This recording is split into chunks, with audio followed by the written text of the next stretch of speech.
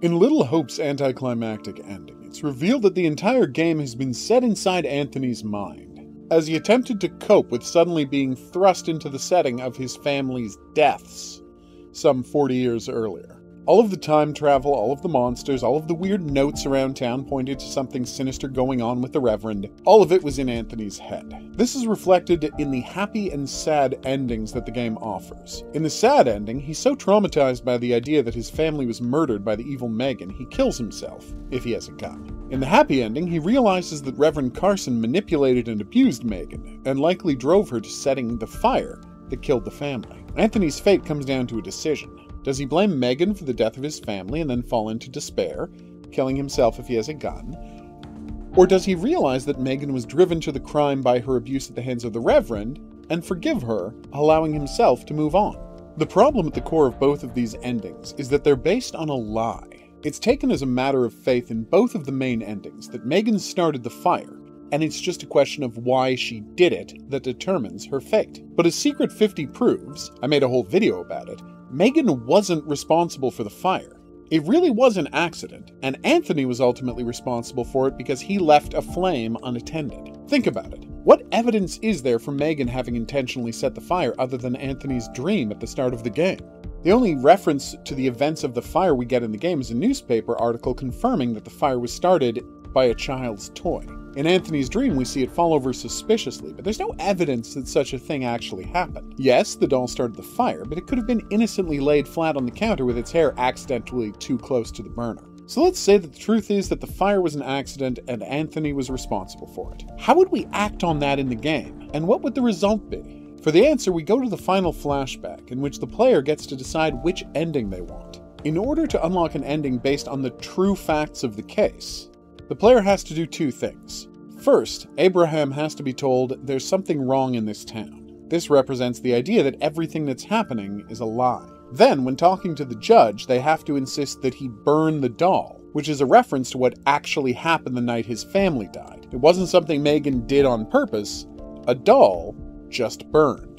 What happens after the doll is burned in the fantasy? The brazier it was on falls over, sets the courthouse on fire, and burns everyone inside to death. At this moment, Anthony's fantasy and the game's true story dovetail perfectly. Andrew's avatar causes the doll to be burned.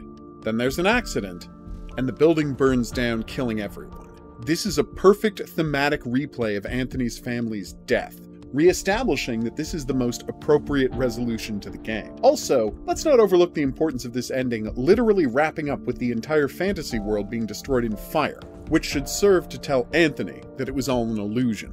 Now, at first this seems like a pretty rough ending. Anthony goes downstairs, everyone gets killed, and then he puts a gun to his head. Then something strange happens. Melissa, which is what I call the third version of Megan, walks out of the house and stops him from shooting himself. Then her facade disappears, and she's revealed to be Megan, exactly as she looked on the night she died. This right here is the true ghost of Little Hope. So, how do we know she's actually a ghost and not just part of Anthony's extended delusion? The best evidence for it is the fact that the game doesn't go out of its way to refute this theory the way it does every other supernatural element. Let's take a look at the game's ending montage and compare what we saw happen with what actually happened. Here they're showing Anthony alone in the bus.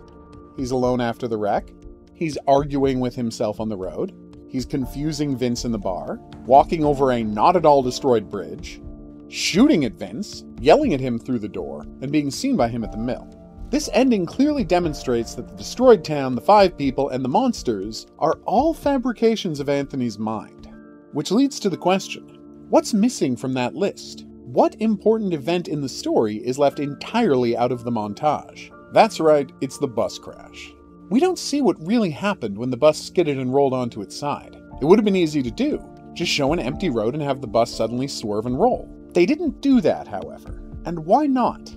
Perhaps because doing so would have been a lie. Every other fake thing we see is a product of Anthony's delusion, so the developers show us what was really happening at the time. Is it possible the reason they didn't show us what really happened in the crash is because what really happened is that Megan's ghost was standing in the middle of the road, but Anthony's burgeoning madness created the Melissa figure to contextualize her appearance within the framework he'd already invented of reincarnated people on the bus with him?